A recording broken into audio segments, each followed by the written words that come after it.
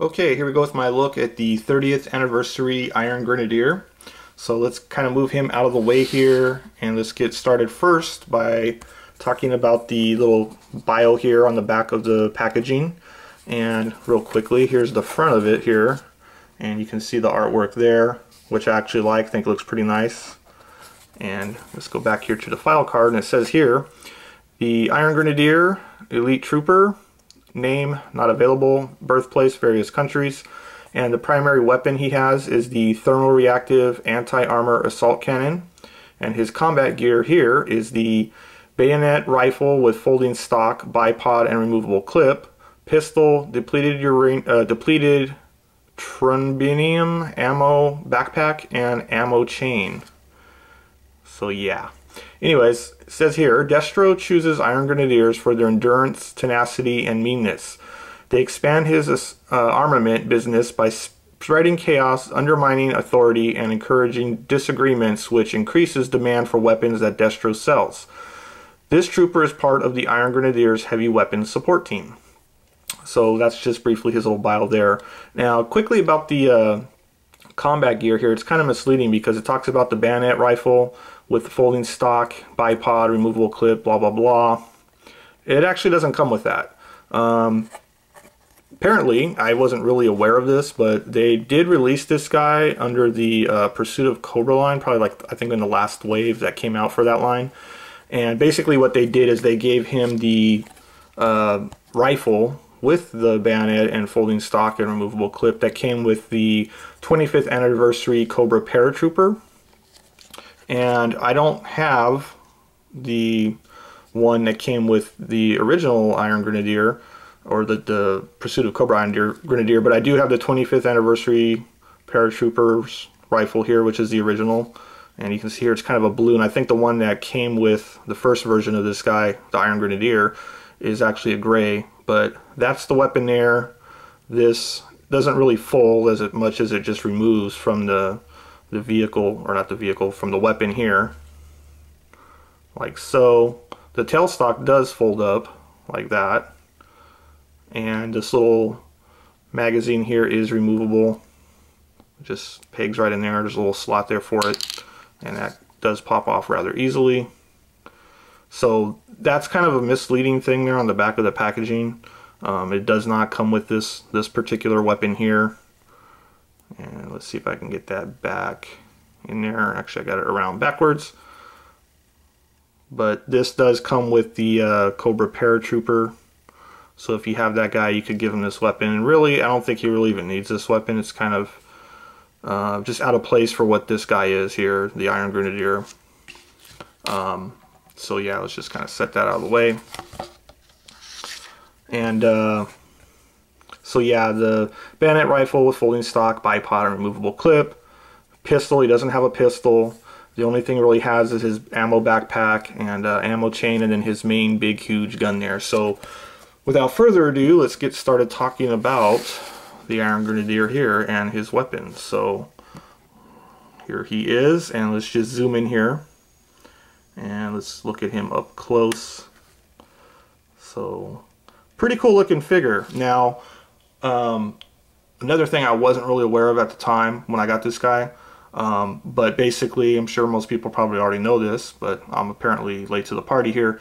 This guy is more or less just a remolding and repaint of the Pursuit of Cobra Destro. I think it was version 2 Destro that had like the big huge gun and everything like that on him. So basically they took that mold, put a different head on it, give him some different accessories and a new color scheme, and called it the Iron Grenadier, which I guess is fine.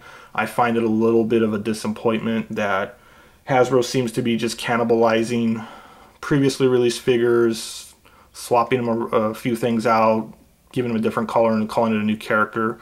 I would prefer that they give us a whole new mold, whole new design, and stop being so cheap, as it were. But that's just me. I mean, if this floats your boat, hey, more power to you. But having said all that, it's not a bad looking figure. I probably would be more hesitant to get this guy if I had the original mold, the Destro mold. I would maybe wait to try and catch this guy if it goes on sale. I know the distribution on these guys is pretty crappy at this point, so I don't know, I guess waiting for that to happen would be, you know, kind of pointless at this point in time. But anyways, enough rambling about that. So here he is up close. I like the little shoulder pad here, the way it looks. And I like the head sculpt that he has here with the little gold accents on it. Unfortunately, his helmet isn't removable. There's no other face underneath that. It's just one big molded piece of plastic. And there you can see his big huge gun here. Just kind of go out a little bit and get it all into focus here. Now, I don't remember correctly, but to me, this gun looks just like the guns that they had on the movie Aliens that the Space Marines used. The character Vasquez and the other guy, I forgot his name, her boyfriend or whatever it was, but they had the big huge machine guns here kind of mounted on like a Steadicam harness. So this looks almost identical, and if I look it up online, it probably is the same exact thing. So it looks like they based this off of that design from the movie Aliens, but I could be completely wrong too. But anyways, as you can see here, he's got this big box here of ammo with the belt coming out. Now this is removable, and it does have a peg on it. You can kind of see it right there. So you can peg this in on his back here for his backpack if you want. And just kind of zooming on down here, or panning down, there's this little character stand with the name Iron Grenadier on it. And these little shin guards here are removable. They just snap on here with these little round clips here. They're kind of a softer plastic, kind of rubbery like. And let's just go back up here. And there's this big huge backpack here. Now the thing that's kind of stupid about this is the fact that it's kind of leaning forward there. This backpack here has a slot here for, it looks like the ammo belt, but the hole here for it is smaller than the bullets here on this little ammo belt. So you can't actually peg it in here, and it's just a big huge giant backpack, and it doesn't really sit quite right because of this little handle here that's part of his vest. And if I just kind of pop this off, you can see it here. So again, that's basically because they just reused this figure from the Destro one. So I don't remember if this backpack came with that Destro or not, but it doesn't look like it really did, and it kind of gets in the way here because of that little handle. I mean, it fits on there okay, it doesn't fall out or anything, but it just doesn't look quite right. And honestly, I don't know what this backpack's supposed to be for, if it's supposed to hold ammo, but yet he's got this big one here. I don't know, you know, and if that is the case, they should have made it where you could at least put this here if you wanted. So, like I was saying though, this one here does fit underneath his gun, or if you want, you should be able to just pop it off here. And let's go ahead and take this off. And you can peg this in here into his backpack, a little slot there, and maybe run this up and into here like so, and there you go. So now you got him with a smaller size backpack, but something that's probably a little bit more realistic, you know, something that's not going to be super heavy. So that's what he kind of looks like there with the, you know, this backpack here as opposed to being mounted on his gun here. Actually, I kind of like it like that myself, but anyways. This figure here, I'm a little torn on him because he does look cool, but he's one of those figures that's basically just kind of a statue really, because he looks better just standing there, and because of his bulk and the weapon that he has, you're not really going to be able to pose him much more than what you got right here.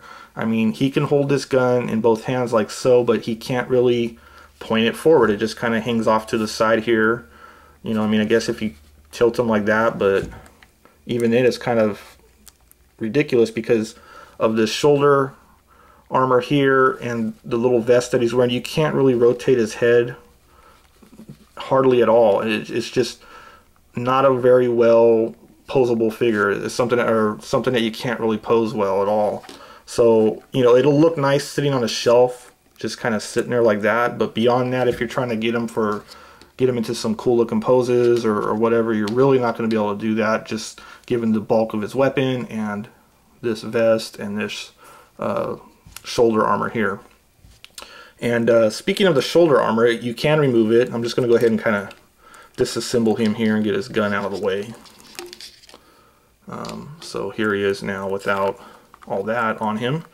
But you can pop this off, and this does kind of impede his movement here on his arm also. So you really are very limited with the mobility of this arm when this is on. It does have some detail on the inside. I wish that when you pop this on here that it could actually rotate up more, but it can't because it just hits on this corner here of his helmet and the little vest. So it really just kind of makes his arm almost pointless or useless at this point. And let's go ahead and run through the articulation here real quick. He has pretty much, you know, the standard range of motion for any of these G.I. Joe figures that they're doing nowadays. But because of, again, this and his vest and the shoulder here and his head and everything, it's just, it starts getting kind of limited. So can't really rotate the head a whole lot, just a little bit. Forget looking up and down. This arm's pretty much gimped out. And you can rotate here, here. You can do the elbows. You can spin his wrists. He doesn't have the joint in the wrist like they're doing on some of the other figures. So all you can do with either of these wrists is just rotate them. The chest and torso, forget it. You're not going to get nothing other than just waist rotation here because of the vest again. And the thighs here or hips go like that. And you can bend the knees, double jointed. Feet rotate and fold up and down. So, you know, he can bend, he can pose, but when he's holding his weapon and all his stuff on him, a lot of that just kind of goes out the window, which is kind of a shame. I would have liked to have seen him maybe just give him something a little bit smaller, a little more realistic, not quite as big as this, and you know, maybe get rid of this, and you know, he may have been a better figure in my opinion if they've done those things. But all in all, it's not a bad figure. I mean, if you like this mold, if you like the design of him, yeah, go out and get him. But I think, again, he's just kind of like almost like a little statue. He looks good sitting on a shelf, but you know, for posing him, messing around with it, there's not a whole lot you can do. And again, be aware that this version, the 30th anniversary version, does not come with this weapon here, even though it listed on the back of the package. Again, I believe it's the Pursuit of Cobra version of him that comes with this. So just be aware of that if you plan on getting this guy. So would I recommend this guy? Yeah, I guess he's worth picking up if you really like it. You know, again though, you may want to try and wait and see if you can catch him when he goes on sale or something like that. Because I think some of the bulk of the figure and just the fact that he's more or less just a remold / repaint of the Destro figure kind of takes some points away from that. But all in all, it's not a bad figure. So yeah, if you like what you see, go out and get him. So anyways, I'll wrap it up here with my look at the 30th anniversary Iron Grenadier figure.